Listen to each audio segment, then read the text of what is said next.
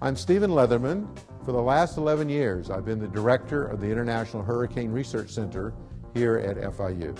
Our goal at the IHRC is to make it so we can get through categories 1, 2, and 3 hurricanes with little to no damage. The big new science in hurricane research is the wall of wind, the hurricane machine.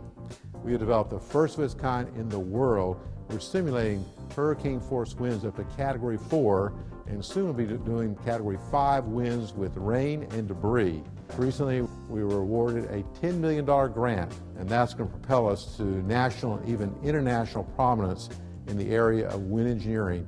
And the whole essence of this is to find a way to make buildings stronger, to make your house stronger, so it's more affordable to live here, so insurance rates stay down and insurance stays available. Our models show that at least 50%, and we think much higher levels of damage reduction are possible. In 2004, Florida sustained $42 billion in damages.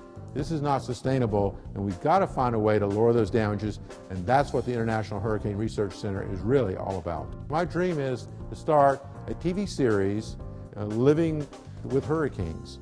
I have people calling me all the time saying, what should I do about my house to shore it up? How about these new technologies that are coming out, these Kelvar screens, are they really that good?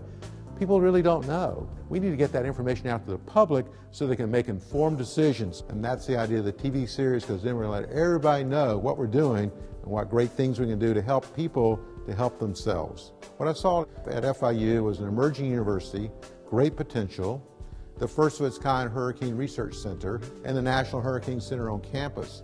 You put all that together, I saw the winning combination to really make great things happen, and we're starting to do that now.